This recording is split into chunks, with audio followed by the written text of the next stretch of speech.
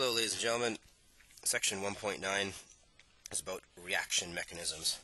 So English majors, eat your heart out. We're starting with a quote. Every long journey begins with a single step. That is going to be the key for this lesson. You're going to see why in a minute. You have been given sort of an incomplete picture of reactions over the course of your science. You've always been given reactants on one side and products on the other, with one nice simple arrow in the middle. Fortunately, that's not even close to the full picture. You're going to learn a little bit more towards that full picture in the next 7 minutes here. My little example, we have 23 reacting particles. There is no way that all 23 of these things, with the right mole ratios, can collide into each other in one step. All the right bonds form, all the right bonds break, and then they form the products. It's almost impossible. So almost every reaction on the planet takes place in a series of steps that leads you from the reactants to the products. There may be one kind of reaction, like this one, that has two ions smashing together. The chances of that taking place in one step is probable. So this one's happy. It can go into one step and no problem. But the majority of them are going to take place in a series of steps. And those series of steps are called mechanisms. So a couple little things here. You will never be asked to determine the entire mechanism. That's what PhD researchers do. All we're going to do is play around with a few characteristics of them and tie them into Chem 12. When you get to a second year organic class, you'll be doing your own mechanisms until your hands bleed, but that's for later. So here's a classic example. I did not come up with this one, but it's in most textbooks. Here is the overall reaction. It's got the reactants and it's got the products. This does not take place in one step. It takes place in 3 steps. And those are the mechanisms, those are the steps that make up the mechanism of that entire reaction. You'll see in the first step it is slow, in the second step it's a little faster, and in the third step it's even faster. You'll see that HBr and O2 make a Huber, and HBr and a Huber makes a couple of Hobers, and a couple of Hobers and an HBr makes those products. You're going to notice that there are a couple things that are the same on either side. That is what we are going to be dealing with in Chem 12. So, first little definition. Rate determining step. It can be short formed RDS. It is the slowest step in the mechanism. The entire mechanism will be controlled by that rate determining step, and the only way to speed up the mechanism is by speeding up the rate determining step. That is a great multiple choice upper level question.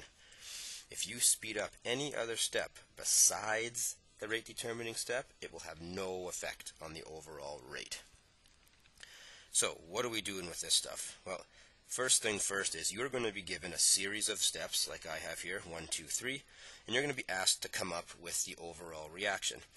And you do so by simply canceling off the things that are the same on either side. So there's a Huber on either side and a couple of Hobers on the either side. If they're the same on either side, you can cancel them off. It's kind of like combining reactions in like Math 11. You'll notice that there are now 4 HBRs, 1 O2, 2 H2Os, and 2 BRs. Whatever is left over after you cancel off creates the overall reaction. Okay, let's give that a try. Here's a couple of fake reactions, 3 steps with A's and X's.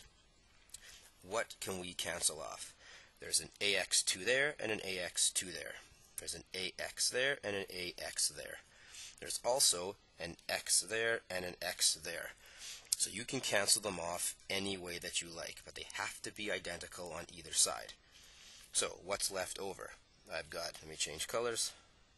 I've got an A and an A, so I've got 2 A's. I've got 2 X's. I have an A2 and an X2. So I canceled off the items that are the same on either side, and then whatever I have left is my overall reaction. Okay, why don't you guys give this one a shot? It's a little trickier. This is the little twist. In this example, I'm giving you step 1, step 2, and the overall. You need to find step 3. So what I recommend is you writing the overall reaction down there.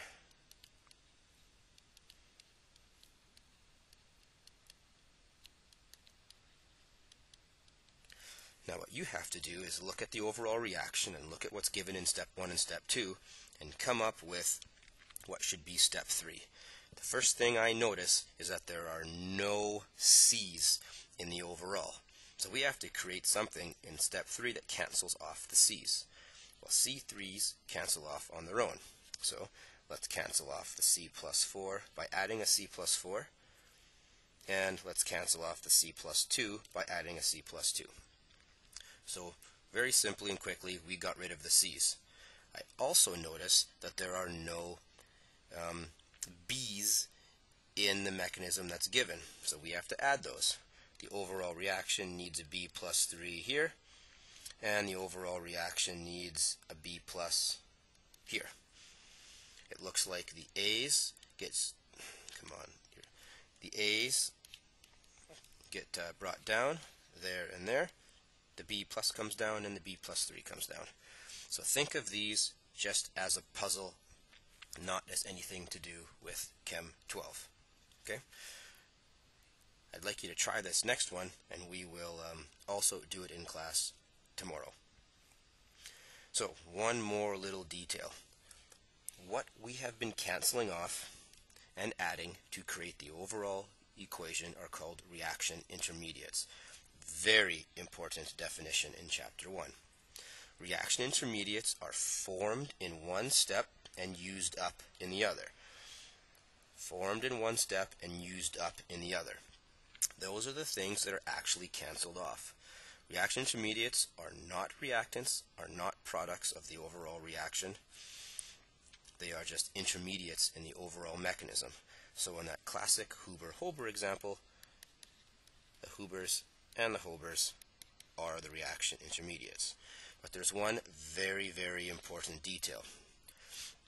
Reaction intermediates are not activated complexes. Activated complex is still short-lived, temporary, unstable combination of reactants. It's a huge fluke if the formula for the activated complex equals the formula for the reaction intermediate. Okay, I will put this on a multiple choice question on every quiz and every test.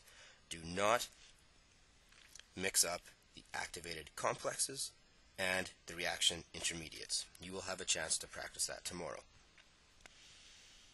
Okay, that's my point right there.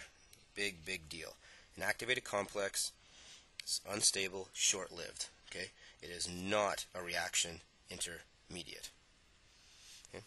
We will see everybody in class tomorrow.